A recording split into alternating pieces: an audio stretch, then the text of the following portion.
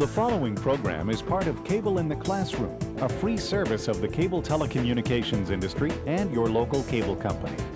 Now let's take a breather with four-time Olympic gold medalist Janet Evans and our Marissa Copeland. Goggles, cap, tank suit, $412.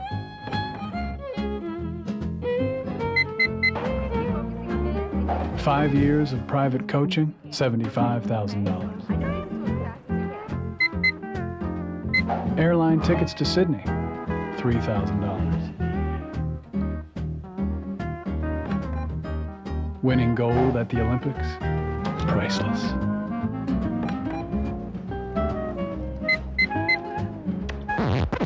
Sort of.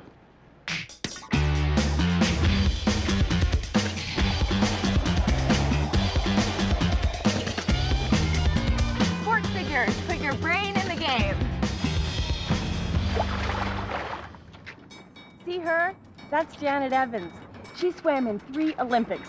She holds 4 gold medals, and she holds world records in the 400, the 800, and the 1500 meter freestyle. Hey, Janet. Have you ever tried any of the shorter races? I have. Sometimes I swim the 200 meters. Because I was thinking you would rule at the 50 and the 100 meters. You know, it's funny. Whenever I swim those races, I get last place. But how can that be? I mean, if you win at the 800 and the 1500, the 100 meters should be a cakewalk for you. I mean, think about it. It's like if I can lift 200 pounds, then 10 pounds should be simple. Right, but it's funny because it really doesn't work that way. Well, how come? How can you win in the longer races and not in the shorter ones? Well, it has to do with your muscles. But you got tons of muscles. I know, but it has to do with how your muscles work. Well, how do muscles work?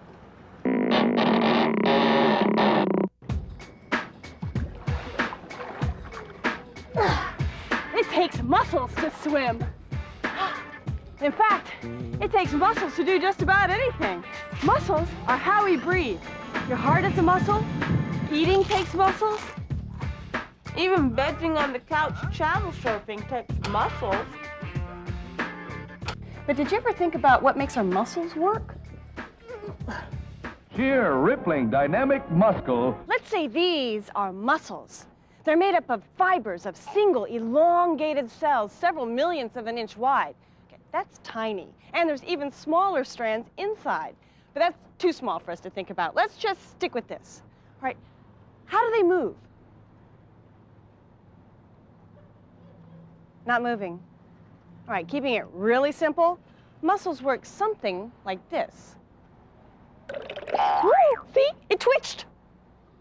Muscles respond to chemical stimulation and they contract. And that contraction is how they move.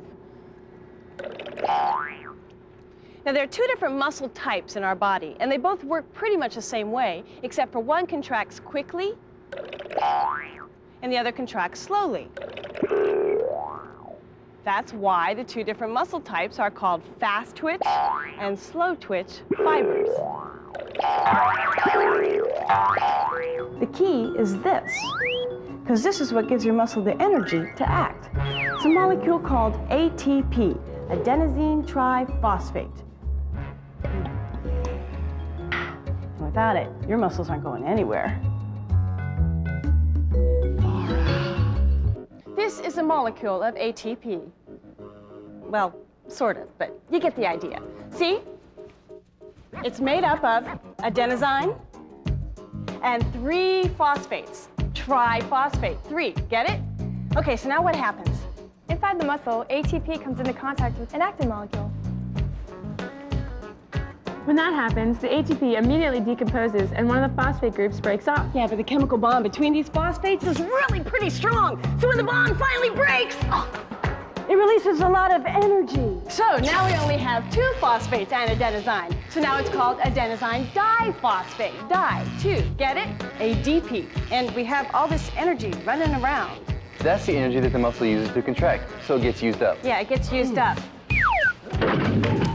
So now all we have is this ATP molecule over here and this lonely phosphate hanging out here in the corner. So what happens next? Well, the muscle uses up the next ATP molecule the same way. Yeah, but here's the problem. You can't keep using the ATP molecule to make your muscles move. If you don't replenish it, the ATP in your muscles will be used up in seconds. Where do you get more ATP from? You can't drink it, you can't eat it. It doesn't come in energy bars and power drinks. You know, the only way to get more ATP is to make it. And to do that, you have to combine ADP with that phosphate molecule to make ATP. And to do that, you need energy. See? ATP. You need energy to reconstruct the ATP molecule. Now it can be broken down again and used by the muscles as energy. It's this energy and where it comes from that is the secret to winning in sports.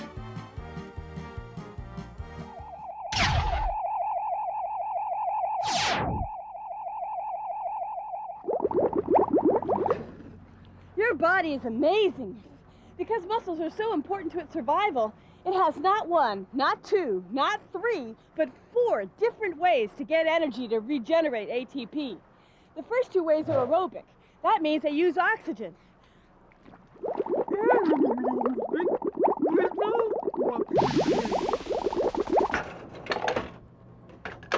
The first way your muscle has to create ATP is called the ATP-PC process. There's a substance called phosphocreatine already present in the muscles. When it decomposes, it gives off creatine and a phosphate group and makes energy in the process. This energy interacts with ADP, which triggers the production of ATP. This process doesn't need any oxygen to happen, but it doesn't take long to use up all the phosphocreatine in your muscles. You've just used up all the phosphocreatine in your muscles. Well, the ATP-PC process is only good for the first 50 meters when the intense activity is 30 seconds or less. But that's not the only source your body goes to replace energy for ATP. There's a second source of anaerobic energy that can kick in. She's right. The second anaerobic energy source is called anaerobic glycolysis. When you eat carbohydrates, your body digests them down to a simple sugar called glucose. Now, glucose is stored in your liver and in your muscles as glycogen. Now, glycogen and glucose can be broken down without oxygen to help create the energy to produce ATP. That's called anaerobic glycolysis, and it works pretty good. But the problem is, it produces a waste product called pyruvic acid. And without oxygen immediately available, pyruvic acid becomes lactic acid, which is a very hard thing for your body to get rid of. So it builds up in your muscles, which is no good. The lactic acid in your muscles and blood builds up after a minute or two to the point where there's a decrease in muscle force and a slowdown in the production of ATP. So anaerobic glycolysis is only going to help us in races of under a minute or two. Right, for the 100 or 200 meter. Anything longer than that and the lactic acid starts to slow you down. Okay, so we've reached the limit of what anaerobic production of energy can do. Right, so for anything longer than the 200, you start using your aerobic processes. The first of these is called aerobic glycolysis, because it's basically the same process we just looked at, but with the introduction of oxygen. Remember, we just said that anaerobic glycolysis produces pyruvic acid as a waste product that without oxygen becomes lactic acid. Well, with oxygen, pyruvic acid decomposes to carbon dioxide and water. These are waste products that your body can remove easily. And there's no lactic acid buildup, so the creation of energy for ATP production can go on indefinitely.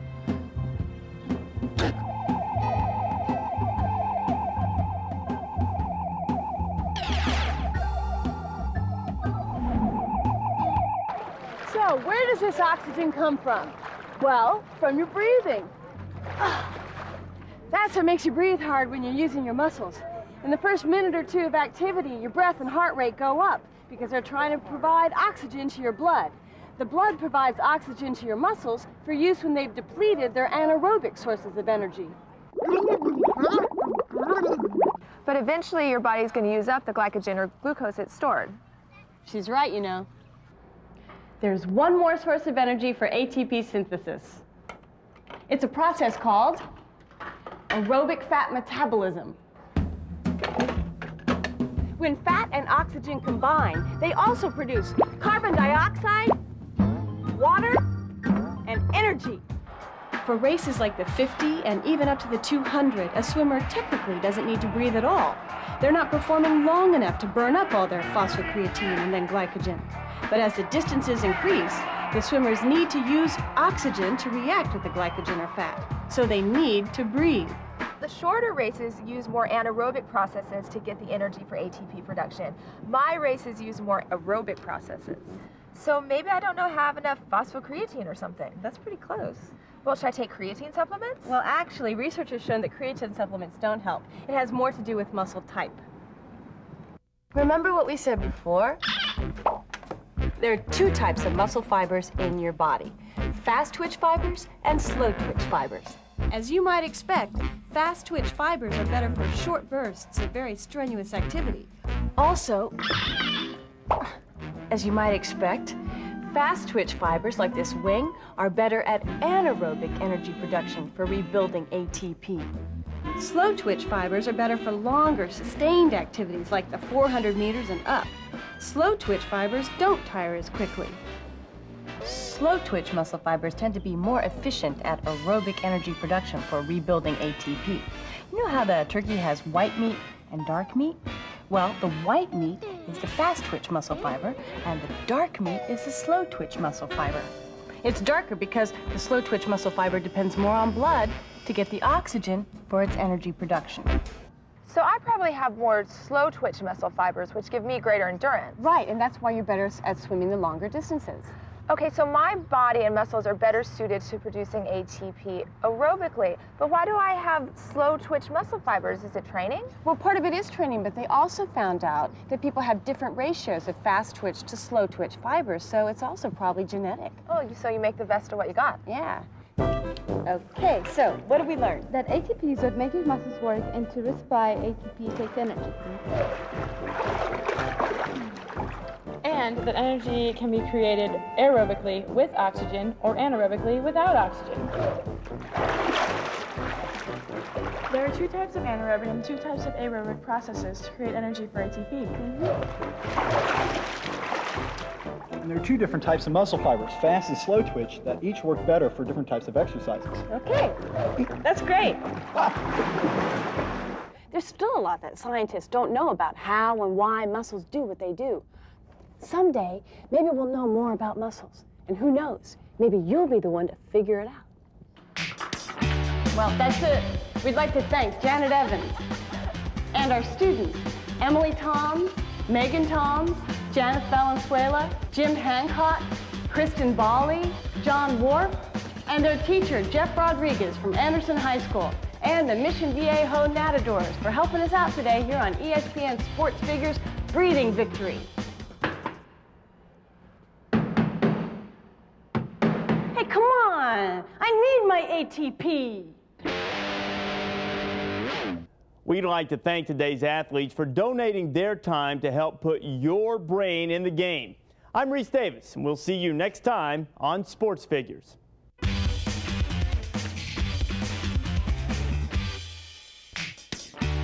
ESPN Sports Figures is presented commercial-free for educators to tape and use in the classroom. For a free teacher's curriculum, to order the Sports Figures series, or if you have questions or comments, visit our website at espnsportsfigures.com. You can also call 1-800-565-0452. This has been a presentation of ESPN, the worldwide leader in sports. For more, log on to espn.com. Sports Figures. Put your brain in the game. The preceding program is part of Cable in the Classroom, a free service of the cable telecommunications industry and your local cable company.